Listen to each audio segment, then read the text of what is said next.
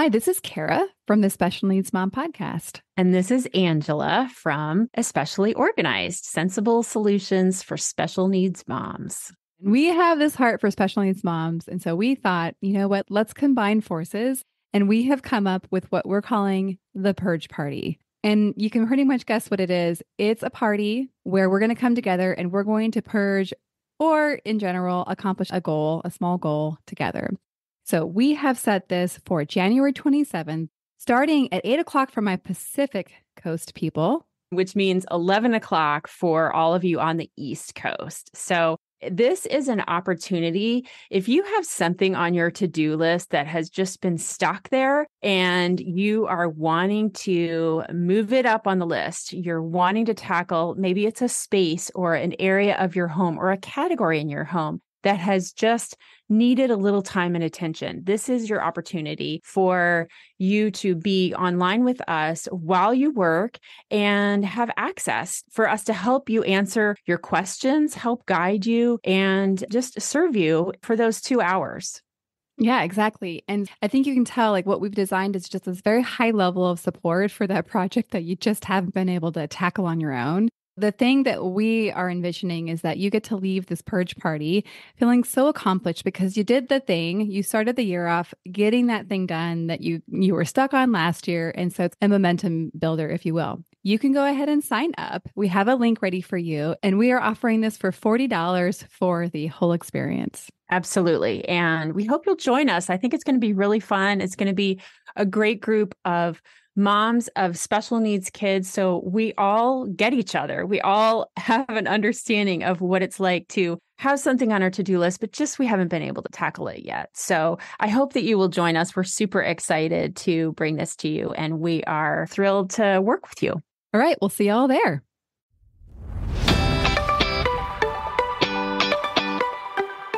Hi, I'm Kara, life coach, wife, and mom to 4 incredible and unique children. It wasn't all that long ago that my son received a diagnosis that had my world come crashing down. I lacked the ability to see past the circumstances, which felt impossible, and the dreams I once had for my life and family felt destroyed. Fast forward past many years of surviving and not at all thriving, and you'll see a mom who trusts that she can handle anything that comes her way and has access to the power and confidence that once felt so lacking. I created the Special Needs Mom podcast to create connection and community with moms who find themselves feeling trapped and with no one who really understands. My intention is to spark the flare of possibility in your own life and rekindle your ability to dream. This isn't a podcast about your special needs child. This is a podcast about you. If you are a mom who feels anxious, alone, or stuck, then you are in the right place. Welcome. Hello, and welcome back to the Special Needs Mom podcast. I just got done recording the interview-style episode with Dana Johnson. And I'm so grateful that, one, she is a patient person because it literally took us months to schedule due to me having to reschedule many times. So thank you for your persistence and your patience, Dana. And she is a mom of, wait for it, 5 kids and a full-time homeschooler. Now, I know other people that have 5 kids and homeschool, but every time I hear it, I just think that is surely something. What you're going to get to hear is a conversation between 2 moms that are figuring it out. And Dana's going to share her experience of having twins born at 30 weeks and having twin-to-twin transfusion syndrome and the things that she was expecting out of that condition and the things that she wasn't expecting. And towards the end of the episode, you're going to get to hear her lovely twins come into the room. And so there's a little bit of noise, and I know as moms, actually, maybe we'll feel more at home when we hear some of the noises in the background as we listen to this episode. And as you listen, what I want you to pay attention to is, especially towards the end, when we're talking about some of the things that come up for us when we hear the words, "Oh, you're so strong," and why that might kind of bother you or make you twinge a little bit. We also talk about the experience of processing the discomfort that we have in parenting children with disabilities. And this is something I'm actually kind of learning a lot more about, is even just the language around how we talk about our kids and how adults with disabilities want to be talked about. And so I think this is a space where my intention is that we can kind of talk about these things wherever we are at in the journey. There's no right or wrong way here in this podcast. And so let's get into this episode. I know you will enjoy our time with Dana. Well, Dana, welcome to the show. I want to honor you as probably the most patient guest so far. Welcome. Thank you. Yeah, what I'm referring to is that Dana and I have been talking for months. I think I had to reschedule you like 3 or 4 times. However, I'm not holding it against myself because we were having a pretty intense season, and I'm glad that we're here today. So why don't we start with you telling us a little bit about a day in the life of your life as it is now, and then in a little bit we can kind of look back at to how you got to where you're at now. So tell us a little bit about a day in the life of Dana. Well, I am trying to wake up before my kids. I have twin toddlers. They just turned 3 and they are escape artists. We decided, because there's 2 of them, to leave them in their baby beds as long as we possibly can. One of them, however, can climb out. So he's just waking up his siblings. So I try to get up fairly early so I can intercept him. How early is that for you? Because these toddlers, some of them wake up pretty early. Now, as it gets closer to summer, it's the sun. We have blackout curtains and somehow the sun still wakes him up. So I'm up at 5:30 so that I can intercept him before he wakes up the whole time. My kids are homeschooled, so we don't really have like a firm schedule. They wake up when they wake up, which is usually around 7. We eat breakfast. We do our schoolwork. My parents live close by and my mom is my bestie. So we see them a lot and we kind of just work schoolwork around grandparent time and doing fun stuff.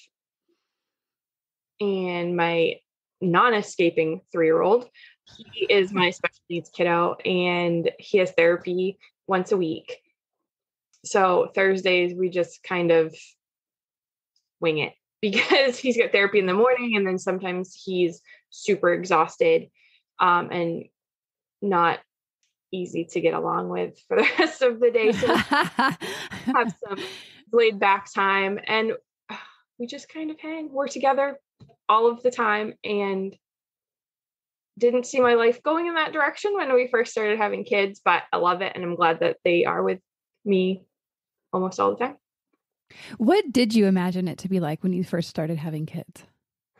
I was very young when we had our first child and I was still in college and I was like, I'm going to graduate. I'm going to be a career woman. I wanted to go into law enforcement. And we had her in preschool and then public pre-K. And it just wasn't for us. It wasn't a good fit for her. I changed my mind career-wise about what I wanted to do and took some time off of college, started working in a restaurant. So then my schedule was flexible. I could work at night when my husband was home and I would be home all day. So when she was just little, I was like, we'll homeschool them right now. When they get older, we'll reassess if that's not what's best for them. And then we just really love homeschooling. So that's what we're going to do. I feel like most people I talk to, they kind of fall into homeschooling. They never really intended on being a homeschooler. One of my close friends here locally, it's funny because she's the opposite person that I would ever imagine to homeschool. It's just never something I would picture her doing. But and she has like a dual kind of program where it's a little bit in school, a little bit homeschool. And so she fell into it. So how old are all of your kids? So you have 3-year-old twins. Tell us about the rest. I have a 7-year-old boy, an almost 11-year-old boy, And our daughter, our one and only girl, is going to be 14 in July. The twin thing really throws you off because you're like, wait, there's 3. Oh, there's actually 5. When you add that extra. Have an even number. Go for 4, even number, perfect. And then twins. And I was like, that's it. We're done. We're not getting our even number. Forget it. Right.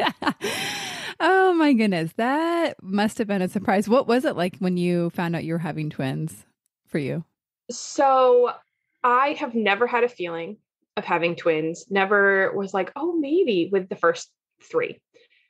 I had so many dreams in between finding out we were expecting again to finding out they were twins.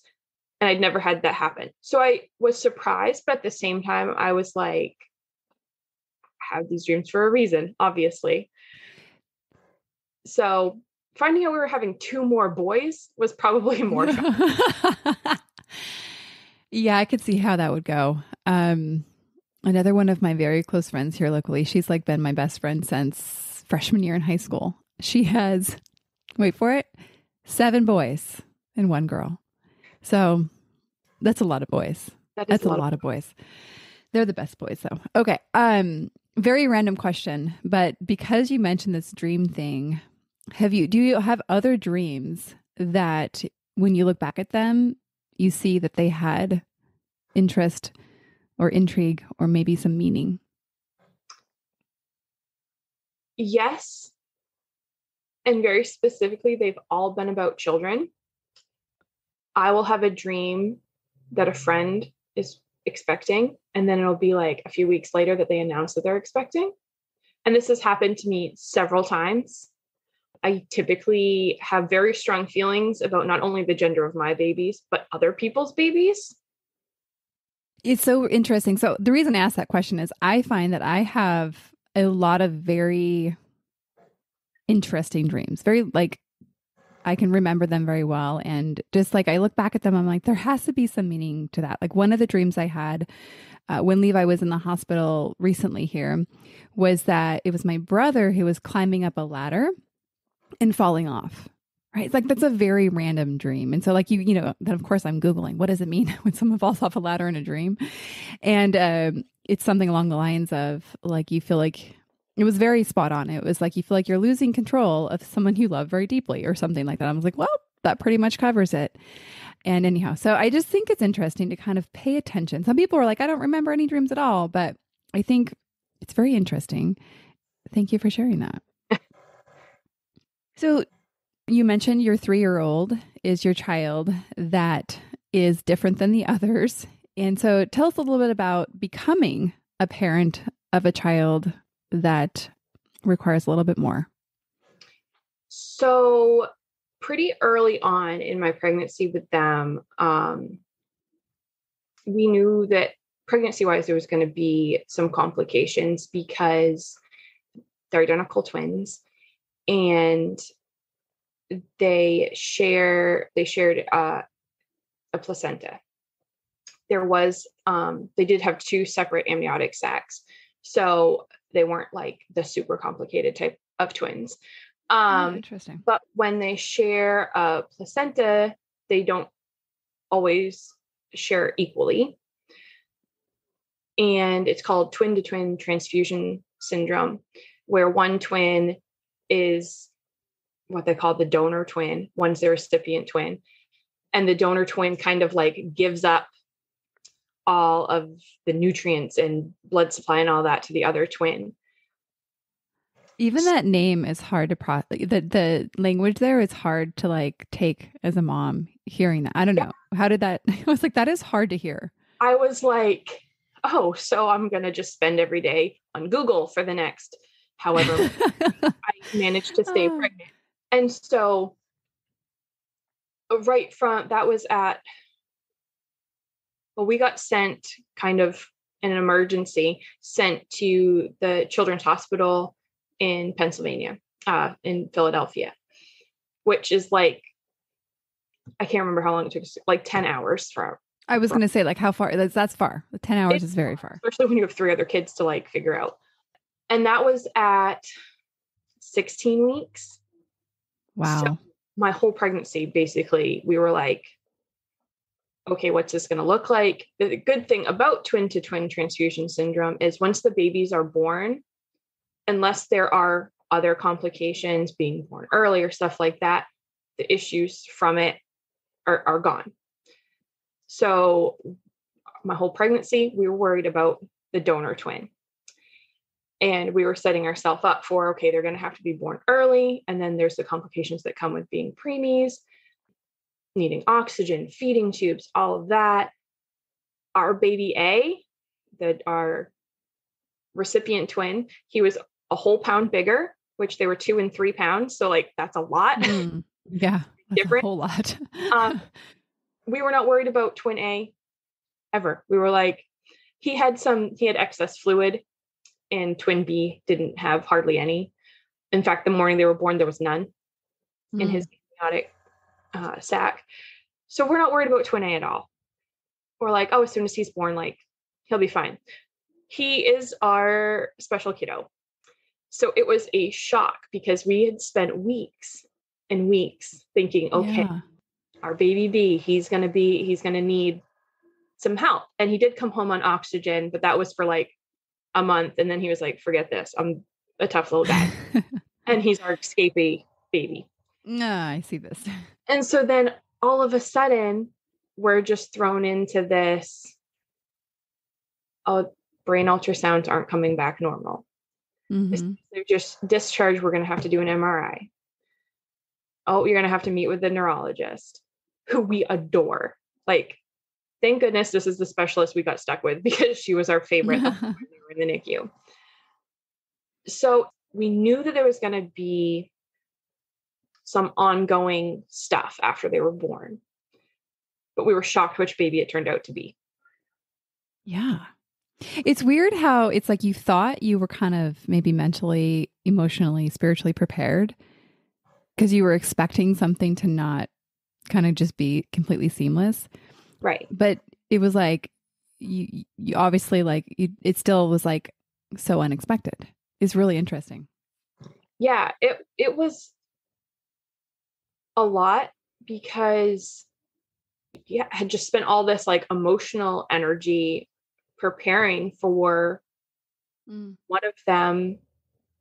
We knew he was going to be the smaller twin. We knew he was probably going to struggle more to breathe and all of those things. And it was going to take him longer to catch up. And size wise, it did. They're still tiny, but of course they were born at 30 weeks. So the potential for other things to go wrong was always there. But I do feel like it kind of got downplayed to us about the risks for the other twin. Yeah. Looking back at that conversation, right? That like the doctors were preparing you for something and you're having obviously multiple doctor conversations. What would you kind of tell yourself now, knowing what you do now, that maybe is the support you would have wanted during that time?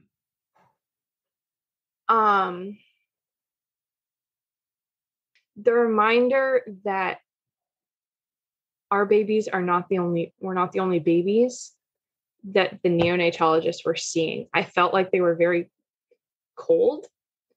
And they were just they'd tell us things very like matter of factly and not with a lot of compassion. They'd just be like, your baby's brain ultrasound showed issues. Okay, we're going around in the next room. And yeah, I can see how that. Oh my goodness, you jerks. But then I'm like, they have a whole NICU of babies that they have to look after, and they can't get emotional with every single set of parents because they wouldn't be able to do that job very long. And to not take that personally. I will say the nurses were different. We had one nurse that we really, really liked. She was the only one who like snuggled the babies. Like she'd take them out of their little isolettes and snuggle them while she was like typing up their chart on the computer. And she was getting ready to retire. So she'd been doing this a long time. And she was very grandmotherly and very maternal towards us. And so I assume all of the parents that she had. And so that eased my mind a little bit, knowing that at least 3 days a week, she was there, because our NICU where they were born is an hour and a half away from where we live. So I couldn't be there all the time every day, because we still had 3 other kids at home and my husband had to work. So there were days that we didn't see the babies because life. And that's hard. But the nurses in particular always were like, call us as often as you need to. Even if nothing has changed, even if it's been 30 minutes and you just feel like you need to check on them again, call us as often as you need to. And that was really, really comforting. I still felt like, oh, I'm annoying the nurses. But that's, mom guilt. Yeah, I was actually going to ask a question about how you did manage having 3 young children at the time while you had this very intense other season. How long were the twins in the hospital? They were there for 2 months. They came home 10 days apart. So it was a lot, but thank goodness for my parents and my in-laws. They took our older kids, they drove them back and forth to their activities. We had 2 in karate at the time. And I was determined, like, their lives are not going to be affected by this. And looking back, I would have done things differently. I would have been like, we're not doing karate for the summer. Like, it's too much. And they would have understood. But I was just so determined to not let their lives get upheavaled by the babies. I didn't want them to resent that the babies took all of my time away from them. And they didn't.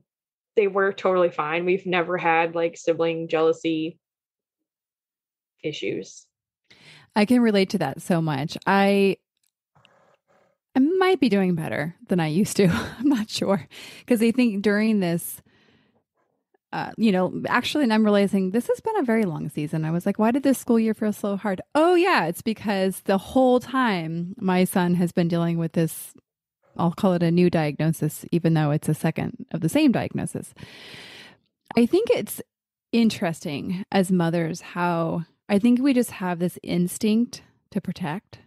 Yeah. And so it's like, I think even though our children or the sibling children are not going through the same thing, I think we have that desire to protect them. And a lot of times I don't think we know how. And I think perhaps the mistake we make is that, one, that we can control the emotional impact of the thing that's happening to our special needs child, the medical condition, or just the impact of their disability. And I think that it's one of our attempts to actually protect ourselves too, in actually thinking that we can control the impact of it. I know that when I get a new diagnosis, I want to kind of protect people. I don't like to share it right away. Not like me personally getting a diagnosis, but when I'm processing a new diagnosis for my son. And I think it's an attempt to control those feelings. What are your thoughts about that? Yeah, I think that's true.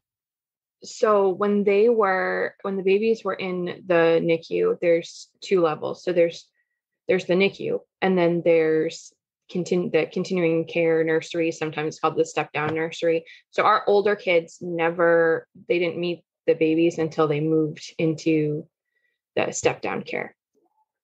And they didn't see pictures of them, because although they knew that there was medical stuff going on, we didn't want them to be introduced to their new siblings with IVs in their belly buttons. And one of them had an IV in his head and breathing tubes and all that. It's scary. And we didn't want that to be the image that they had of their new siblings. And I always was careful what I talked about in front of them, trying to protect them from information that they wouldn't necessarily understand, except to know that it's not normal. And in keeping with taking them to karate and making sure that we were still doing fun stuff because it was the summer, even though I really wasn't there. Yeah. Physically, I was there, but I'm like, okay, how are the babies doing today? Did they have any more spells? Is their breathing okay? Did they take all of their feedings? Why is one growing more than the other? Why is the feedings so much different? It was, if I would have, especially our older two, if I would have said, listen, this is what's going on with the babies. Here's the picture. These are what all of these different things that you can see on them mean. And it's not normal, but the nurses there do this all day, every day. They're in good hands, and and we never told them the babies were going to come home. We never had any reasons to think that they weren't, but we didn't want to promise them that they were going to. And looking back, though, I think that I should have had a lot more faith in my older kids, because kids are so much, I don't know what the right word is, better than we give them credit for. They deal with things so much better than we give them credit for. And I wouldn't say that I regret what I did, because I did what I thought was right at the time, and it worked out fine. But yeah, I wish I would have been more confident in how we had raised, particularly our older two, up to that point, that they would be able to handle what they needed to handle. Thank you for sharing that, because I think that it's just wonderful to be with another mom that's also experiencing we don't know what the heck we're doing, right? We're in these situations that are unimaginable, unthinkable, right? That you'd never imagine that one day your babies would be an hour and a half away from you, dependent on machines and people to sustain them while you're parenting your 3 other young children. I love that you're bringing reflection, and I love that I see you bringing compassion for yourself, because you're like, I was literally doing the best you could. And I think also, I think we can all relate to the being there physically, but not present. And that, I think, is a constant struggle for probably most moms. And I think especially challenging when our minds, as the parents of our children, are constantly thinking about, the appointments, therapies, how do we support our children with the challenges that they have. Since we're talking a little bit about the sibling experience, I'd love to hear, because many moms of young kids have a natural tendency to compare their children with other kids at their same age. It's kind of what we do, right? Like, oh, that kid's walking, my kid's walking. It's kind of, I think, a natural process. And so since you have 2 identical children, I can imagine it's even more obvious that how they're acting in this world is not identical. So how do you cope with that as a mom watching your children? And I'd love to hear also how you kind of, as a family, talk about that and support that. So I mentioned that we love the neurologist that we see. She encourages, when there's multiples, that siblings, especially as babies, when they're hitting all those so many milestones so fast, she encourages siblings to come to the appointments. Well, not for the last 2 years, but prior to that, she was okay.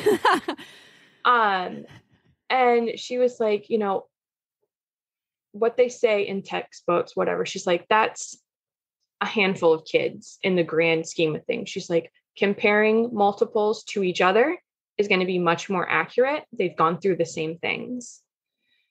So I was like, okay, someone has given me permission to compare them for the sake of making sure they are meeting milestones in a certain way.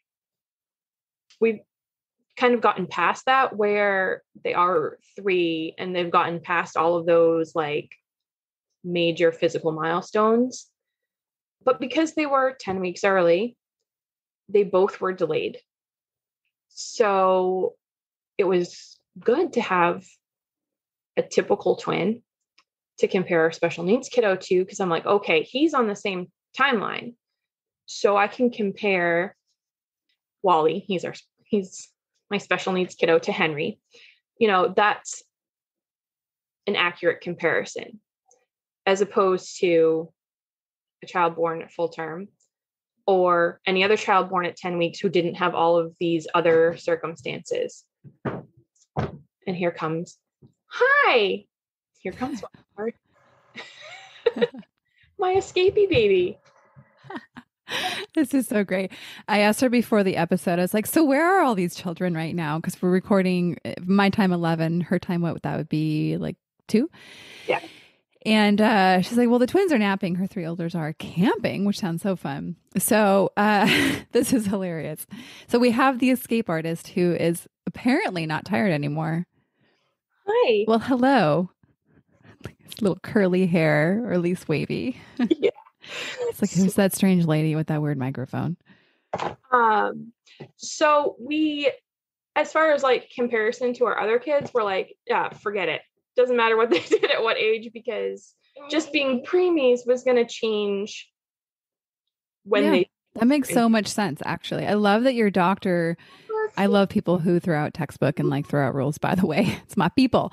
But I love that she kind of gave you almost like a tool to like, here, this is how we can think about it. Like, let's use one of these guys as like, hey, this is like maybe what's typical for these boys and like the benchmark for them. It's really interesting. And it's been, when they were little, it was helpful because I'd like think back, or like pictures would come up on like Facebook of like, oh, this is when the other ones were walking or sitting or whatever. And I'm like, forget that. See what these guys are doing. And their physical milestones were way different than our other kids and super different from each other. This little escapee started walking 6 months before his twin did, which I always, the whole time I was like, I gotta look at the positives of our situation, regardless of what the situation is. And I was like, I only have to chase one toddler. Yeah. I will ease into them going in 2 different directions. Perfect. And now they just both crazy everywhere. I like that. I think something that we try to do is overly positivize things. That's not a word, but like overly make things positive. Yeah. In a way of actually not acknowledging the sad and the hard. But I think that sounds like it was a little bit different, where you were actually just saying, okay, this is a gift right now in this moment. Like, yes, I want them to walk and I hope they'll walk one day. And I'm going to actually have gratitude that in this moment they're not walking, because I can see how that serves me. So that's actually, I think, an effective tool for kind of looking at how to kind of have your life be in a positive lens through your eyes. Yeah. They were born by C-section, emergency C-section. And I thought about that a lot too. Like, I was discharged from the hospital and was able to come home and heal from having a C-section, which was terrible. And of course I would have rather had them home with me and skipped the emergency anything altogether, but I could heal and without having newborns home, 2 of them, constant. And I think I was able to recover faster than I would have been, obviously, if they were home. And so then I could do what I needed to do to drive an hour and a half each way to be with them, to still be with my older kids, and trying to recover from a C-section with twins and other kids. Like, I can't imagine yeah, that. But yeah, I had to look at it as what is the positive thing about this that I can focus on right now? Because so much is hard. So much is a struggle. And I was like, "Oh, I can sleep for solid like 4-hour stretches before I have to wake up to pump, to bring, breast milk to the NICU the next day. If they were home, I would have, been not sleeping at all because I'm nursing 2 babies. So I had to focus on what is the good about this situation, or the good moments, even if the whole situation isn't good. Thank you so much for sharing that. Because I think early in my journey, I remember hearing about being grateful. And I think it was coming up on Thanksgiving. And I was kind of like, F gratitude. Like, I am not thankful for this. And I think I was interpreting that I need to be grateful for the thing that I wasn't grateful for. Like, so we'll just say, like, in your case, like your twins in the NICU. And the difference is we can allow that to truly be hard and sucky. And we don't have to make that something that you're grateful for, but you found something else that you could genuinely have. Like, you look back even, you're like, I don't know how I would have done it. Like, you're genuinely thankful that you had this built-in support so that you physically could help yourself recover. And I think so really kind of allowing both to exist, both your gratitude and both the really, really hard. Because that's actually when I finally realized that, I was like, oh, I finally get it. And I could genuinely have gratitude, which, I mean, I think we've all heard about all the wonderful things about gratitude. And when you really experience it, then you realize, oh, I see like the magic in the power of gratitude. Yeah, absolutely. I think that my experience was different because I was able to genuinely have those positive feelings about little things. There were big things too, like being so thankful that we live somewhere that there is a NICU and that ultrasounds are a thing, that were so detailed that they could see the fluid levels, and that I was able to have an emergency C-section because they wouldn't have made it if not.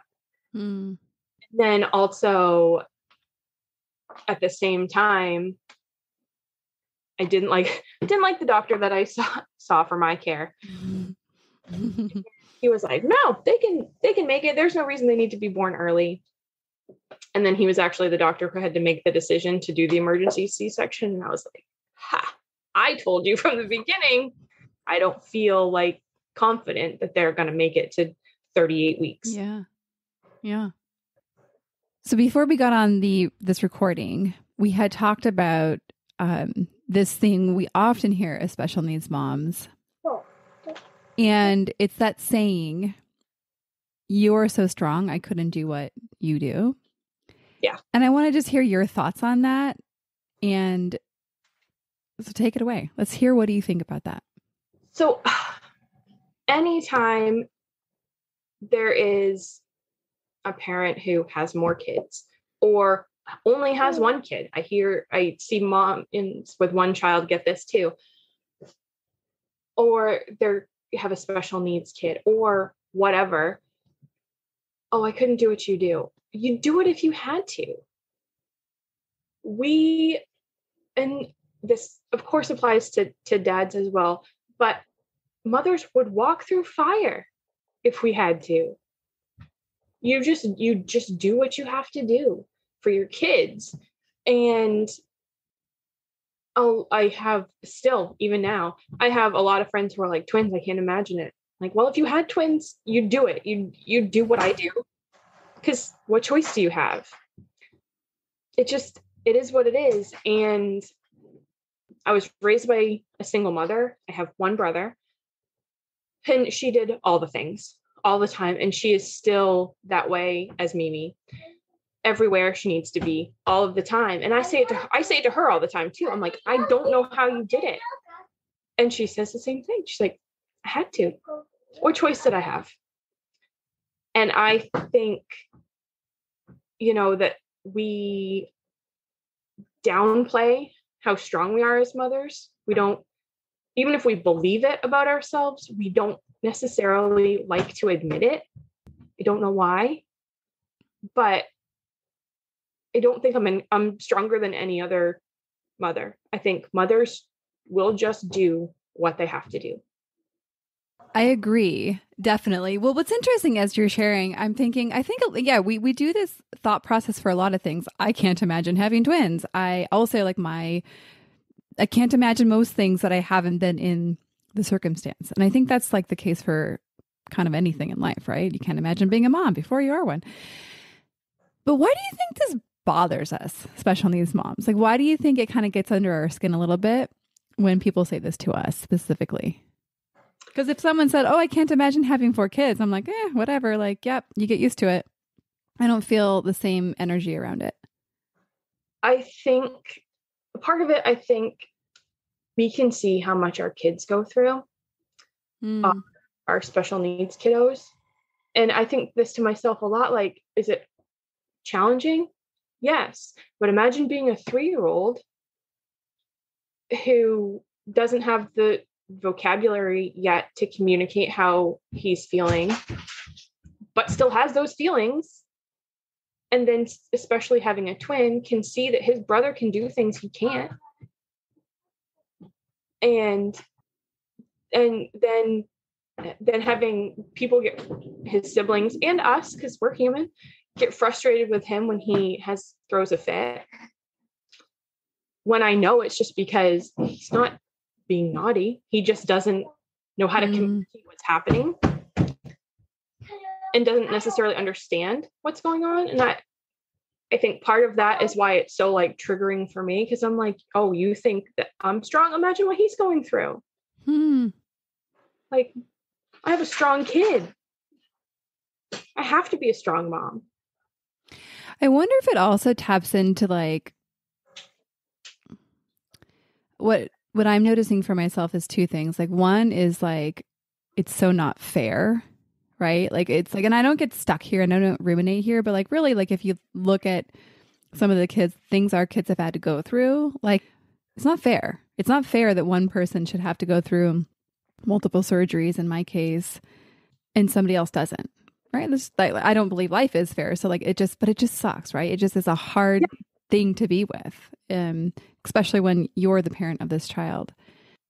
The other thing that I was thinking about as you were sharing is that when people say that, I think we also think they actually have no idea how, like you touched on this, how strong we really are, because the things that we have to do to parent our children are extraordinary, right? Like, I think of all the moms I've gotten to talk to, the hospital stays, the bills, the emotional energy it takes to hold space for the whole family when we're working on like critical diagnoses. Like, you did not know if your children were going to come home from the hospital, right?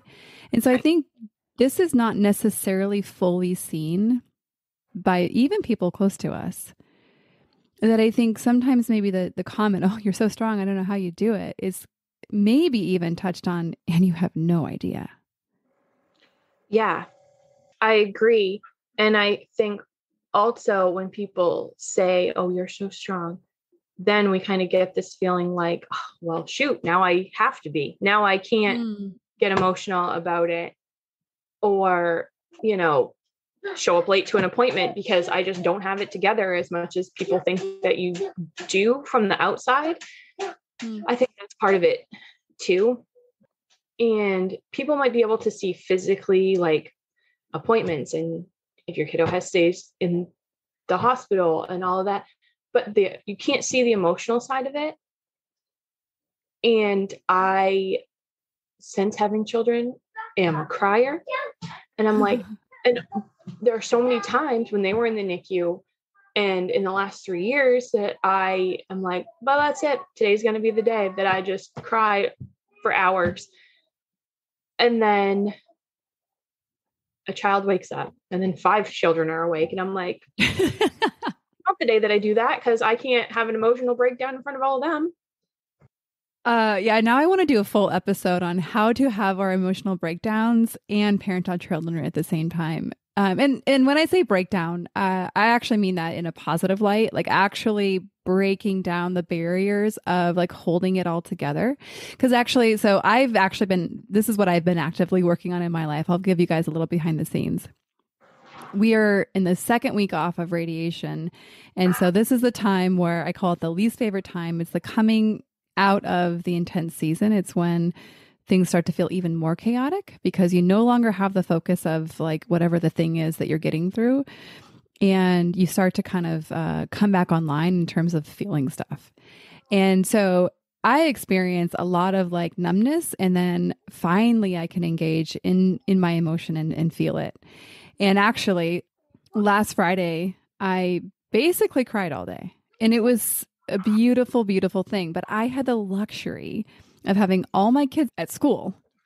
And by design, I had nothing else I needed to do that day.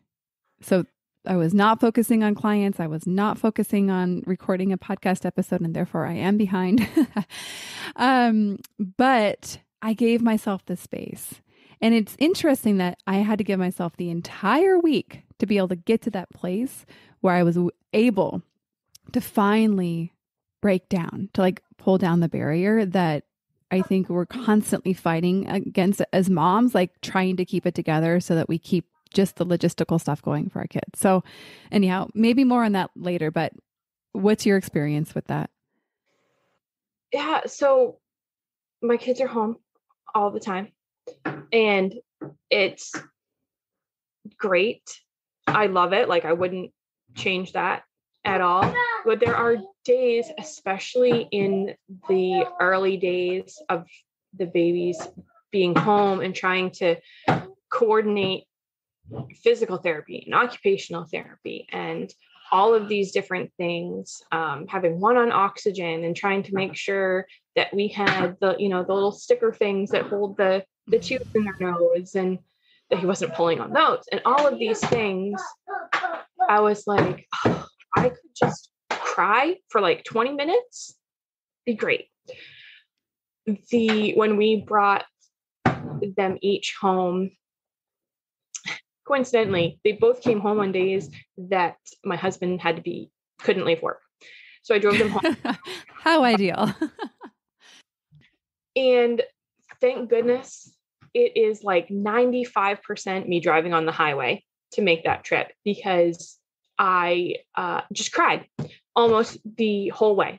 And then I felt good for a little bit. Now, I can play with them now, and crying is different emotional release, but being able to like run around and play with them or push them super high on the swings, I have found for me it's different than when I can just like cry and get it out of my system, but it's still this like stress release. And that's only been recent that I have like figured that out for myself.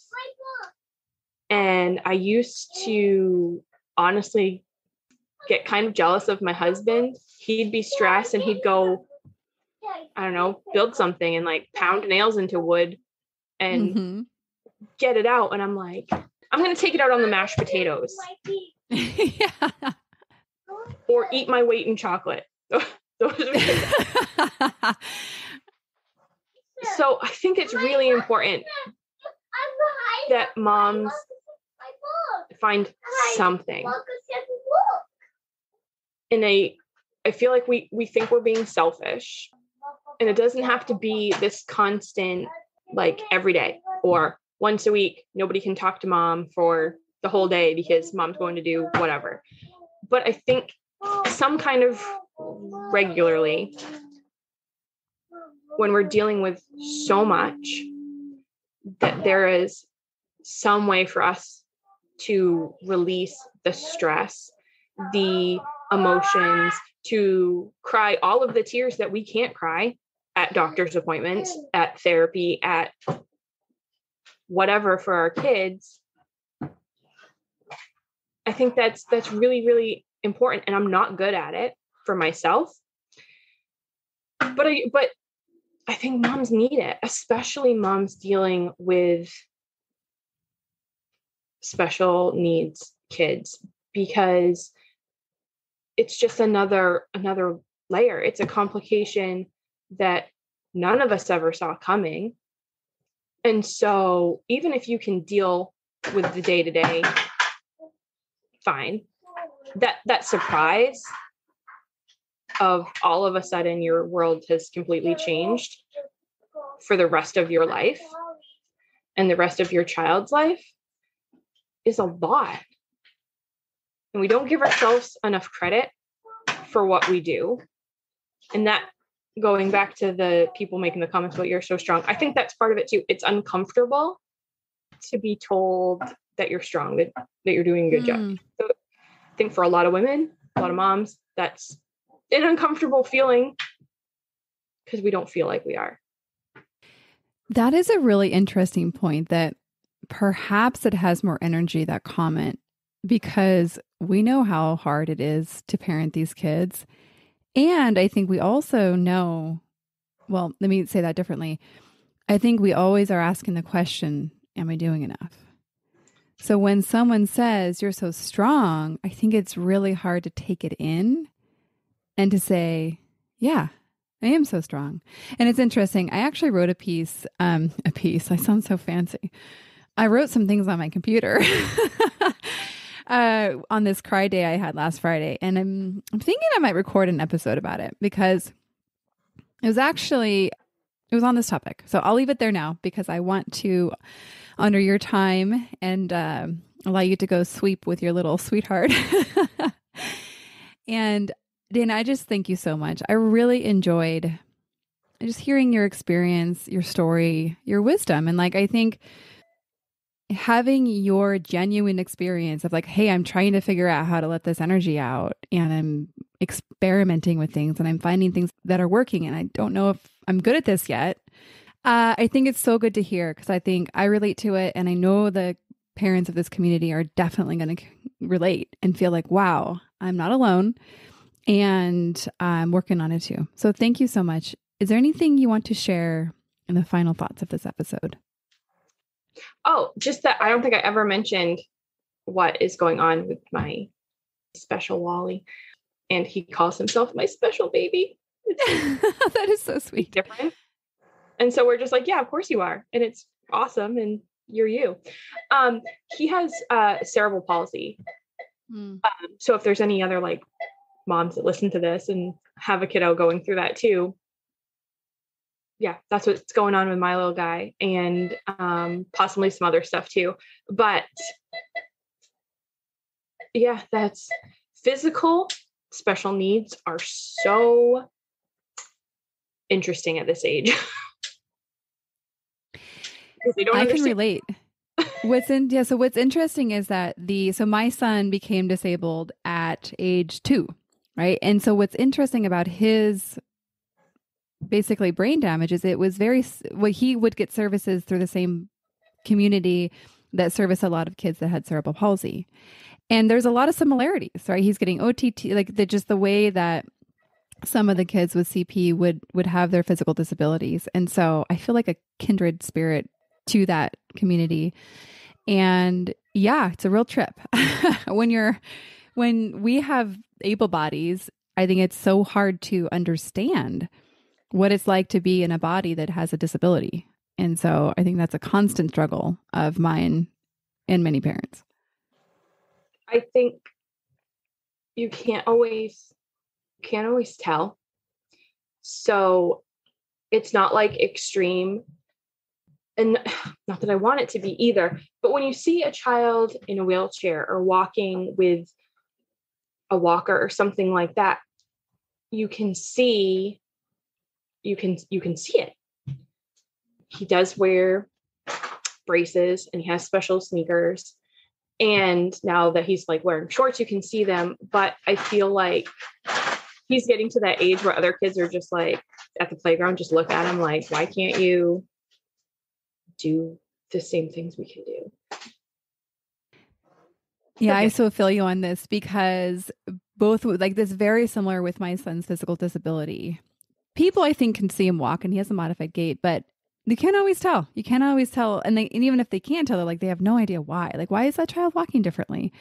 The other thing, like, so my son's visual impairment is also very, like, you can't tell. You cannot tell that he's blind in one eye. So when he walks by people and either hits them or just walks in front of people, it's so uncomfortable for me as a parent to just allow it to be and to not make excuses or to try to say, oh, I'm so sorry. Like, he didn't see you or whatever. Like I had to deal with my own discomfort of just letting them maybe be upset. Because it didn't sound, I didn't like what it was like to like constantly be kind of defending for him when I was like, there's nothing to defend for. He's a human that just accidentally walked in front of this person. And so I don't know, I'm constantly growing in this area too. Me too. And because they don't go to school or daycare, the playground is where it all happens. Yeah. And there are so many times now that he has his braces come up a little bit higher and you can see them, I'm like, oh, parents are going to notice, parents will see them even if kids are not paying, other 3-year-olds are not paying attention. But like last summer, he was still new to walking, and especially with braces and all that. And he was very clumsy on top of the muscle weakness that he has. And so at the playground, I could see like other kids would look at him. And so I might not say something to him directly, but I'd like loudly say something about his braces. And then I was like, why am I doing that? He's just a little boy trying to play on the playground. Like, he doesn't need to constantly hear people like talking about him like that. So trying to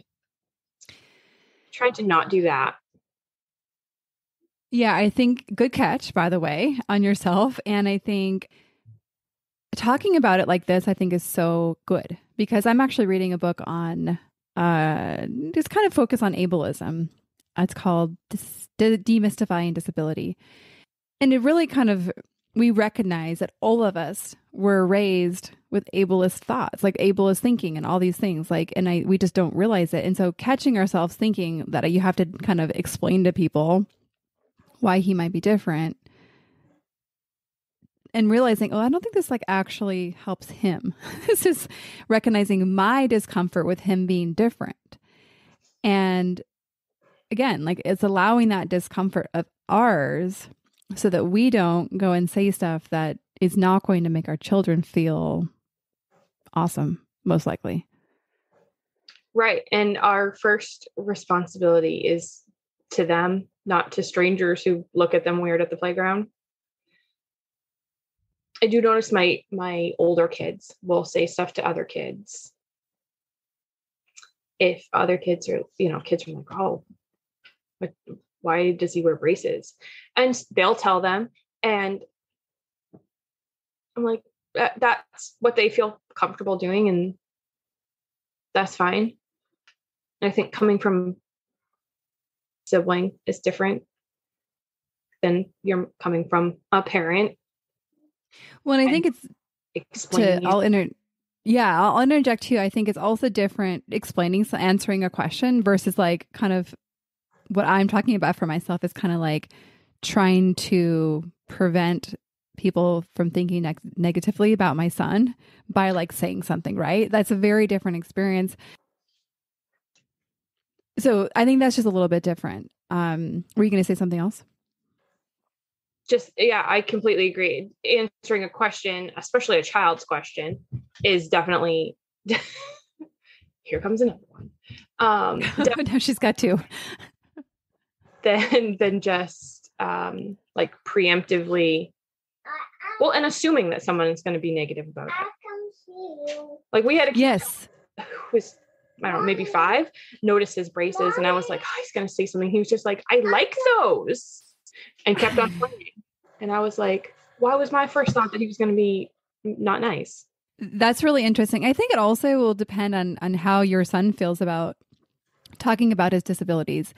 My son loves talking to people about all the things. Like he loves sharing his stories. He loves when people ask him about it.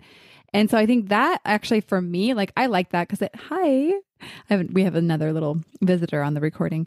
It just makes it, I feel like easier for me because I don't have to kind of check with him on when I want to talk about something. I know what he wants and I obviously always still check, but it just, I guess, makes it a little bit like I don't have to worry about that part of it. Yes, I am interested to see what this one thinks about himself. He has, in the last few months, like I had mentioned earlier, knows that he's different. And he'll say that with pride. He's like, I'm different. I'm your special boy. And I'm like, you are my special boy. Well, likely he's going to be very informed by his siblings and his parents and how they think about him. So I think he's off to a really good start. That doesn't necessarily make life easier. So, Dana, thank you so much again for this conversation. Obviously, I think we have a lot of things to talk about as special needs moms. And so I thank you for your time and your story. Thanks for having me. My pleasure. We'll see you all in the next episode. One more thing before we officially wrap up this show.